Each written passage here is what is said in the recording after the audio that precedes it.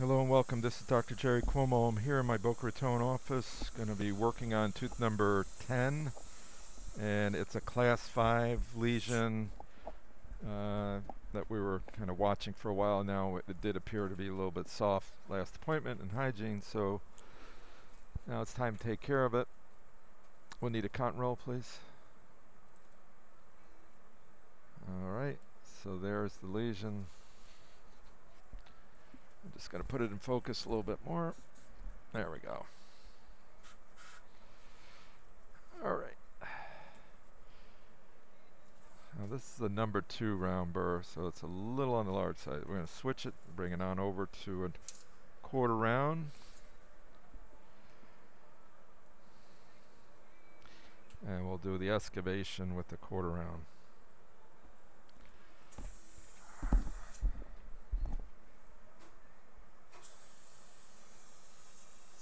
I'm going to zoom in. We're using a microscope.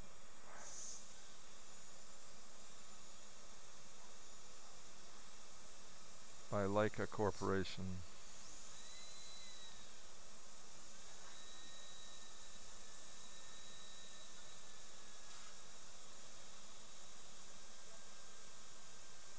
So you can see the middle portion is the soft portion, the outside is relatively hard. So we'll score that surface. We'll mask over it with an opaque composite from Kulzer. It's a Germany company, and I believe this is a form of charisma. So OA2 is the color, so we'll get some opaquer in there to mask out the brown, kind of bring the color up a little bit. So next step, now that the decay is out, and this is all, I mean, I'm pushing pretty hard, this is all hard tooth structure in and around the middle portion. So alright, so now I'm going to use a high-speed burr, and this is a coarse diamond, fine coarse diamond. We'll use that one next.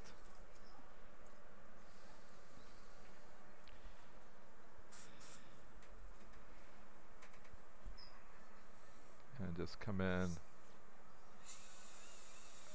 and score the surface. Notice we're going to end the margin right at the tissue level, maybe just slightly below. So our next part of the procedure is to place some cotton. It's called Siltrax. Again, we're up right around 8 power, so you're 4 times that of the normal loops. And we can take it up a little bit more and go to 12.5 power. So that's 12.5.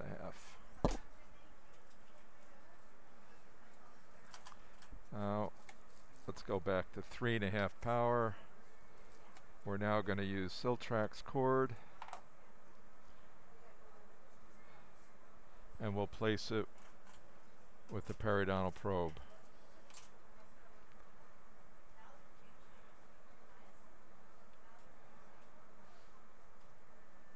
Okay, and we're going to dry it off.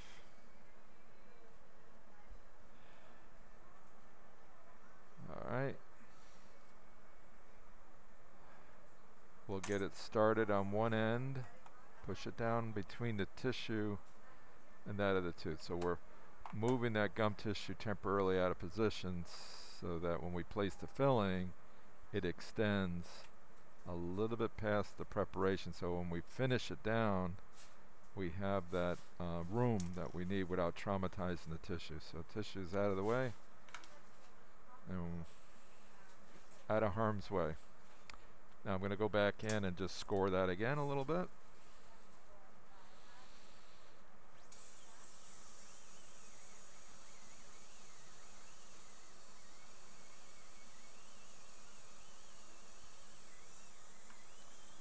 And then we're going to use something called conceptus. We put them in a pre-comp syringe, and we're actually going to come in and use it. It's basically a soap. It's chlorhexidine gluconate, and that cleaned up really, really, really well.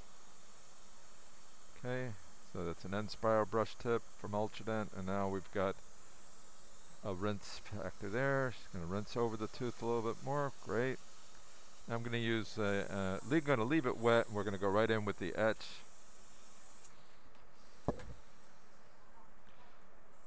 And now I'm going to use, and now if you pay close attention, you'll be able to see some carbon dioxide bubbles come up. We're going to do about a it's going to be 15-second etch, and someone wrote in and talked about the scrubbing technique. I kind of like that, where you can actually push the material into the tubules, and if there's any film, you know, just kind of scrubbing that down. Get it to penetrate into the tubules, and then just let it set for another 5. See the carbon dioxide bubbles come up. And now we're ready to rinse that, and then go right to an air syringe. And then the adhesive is coming next. So I always like to rinse between 10 and 15 seconds. Make sure you get it all off of the tooth. Air syringe. So we have 2 filters on the air. Absolutely no water contributing to any of this, but we do want to drop down. We have a dimmer switch on the microscope, so we can lower the light to about 1 watt of power.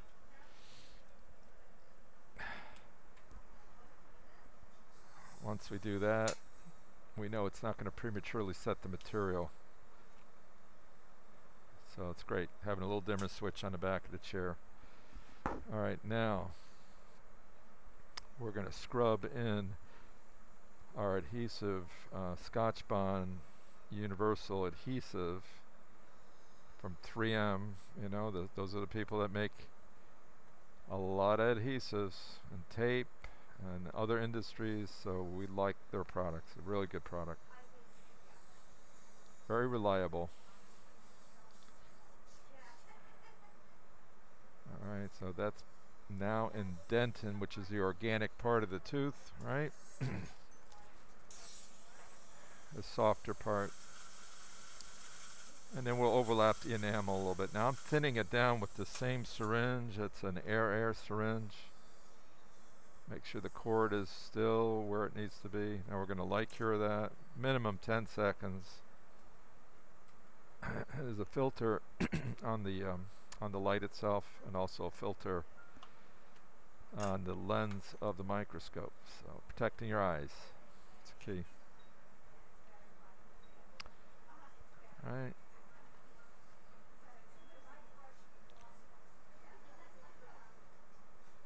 That's it.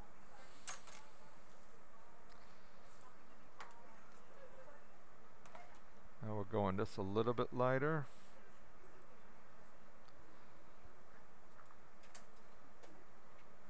So when we scale back on the polish, it'll be just slightly lighter than the tooth, and over time that'll match. I think we're going to have a pretty close match here. Okay. So I'm using a visor seal over on top of that so that you can see how shiny that is. That's an unfilled resin. And then finally I'm going to just take an Explorer and remove the excess. Now we do our... May I have the small Explorer, please?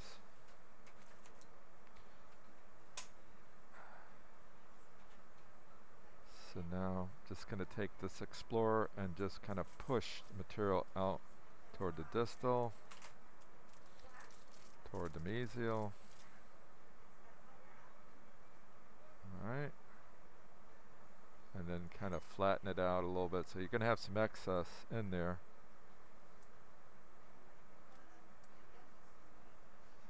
You're almost done. Have a slide ejector, please.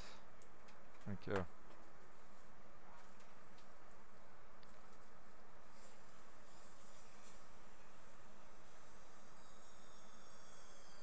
Okay, so now we're ready to cure it.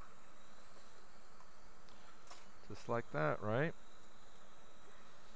Curing it. I'm going to do a 30-second cure on that. Then I'm going to come back in with a polishing burr, fine diamond burr.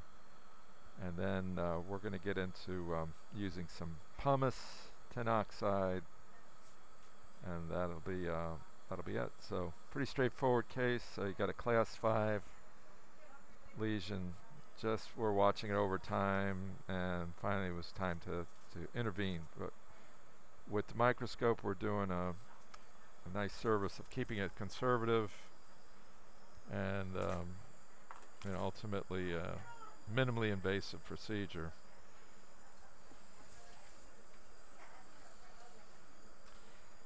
All right.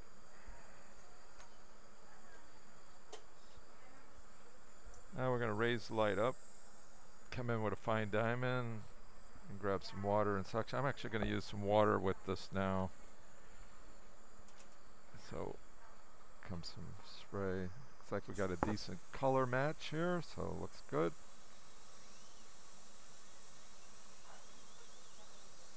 And I'm going to also use an instrument to pull back the tissue. Now I'm right at the tissue level now, but I don't want to traumatize it. Right? And that's the key, is to stay good on all that. So we're going to use an explorer, and I'm going to bend my explorer out so it just lifts up the tissue. Out please. Out please. Thank you. And just air on the tooth. Great.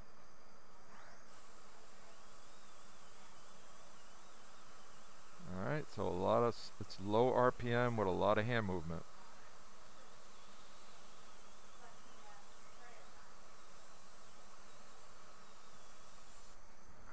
Make sure I'm in the center.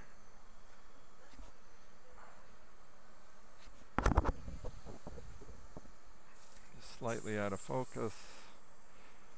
And I'm going to bring Kirk back a little bit. There we go. Alright.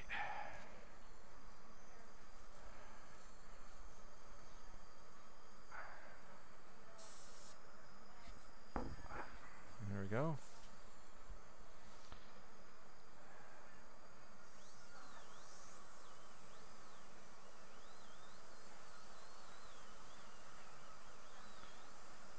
So I'm doing, it's like a smiley face. I'm following the contour. It's not a straight across, so you're going up and down, following the U shape of the gum tissues, and just being extra careful not to bump into it.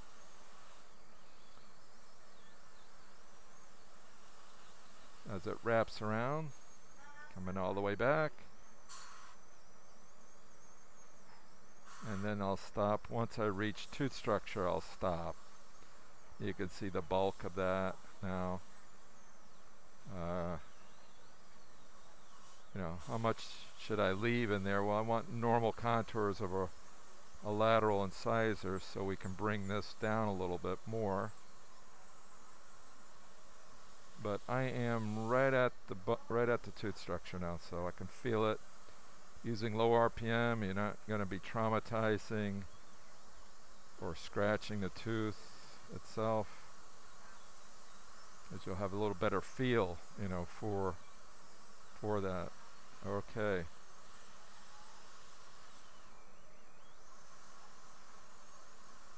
All right. And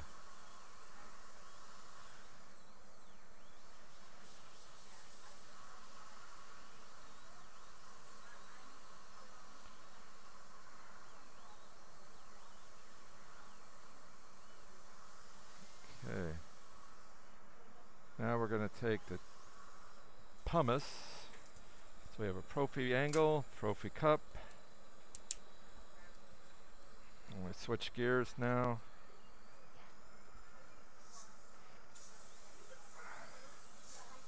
So this is a soft cup, polishing cup. Come right on in and polish that.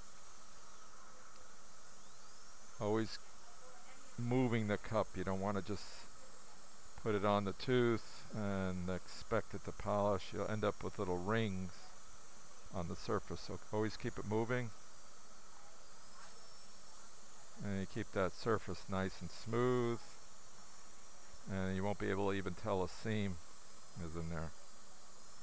Alright, now we're going to rinse that off.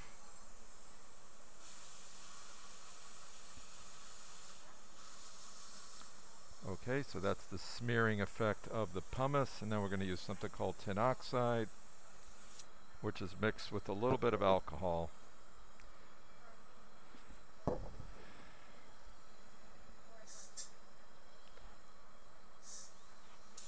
And that's our final polish coming now. Still haven't removed the Siltrax cord. We'll do that at the end, and then recheck the margins.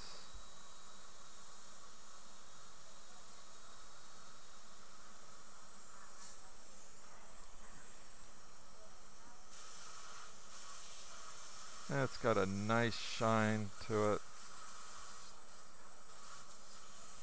Now we're going to reach in and remove the cord. And as I'm doing that, I'm also feeling the margin. There's the cord.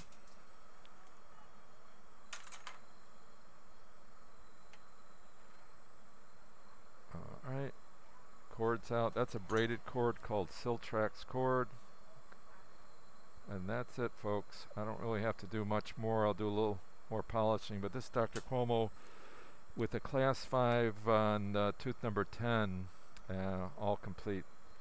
Thanks for watching.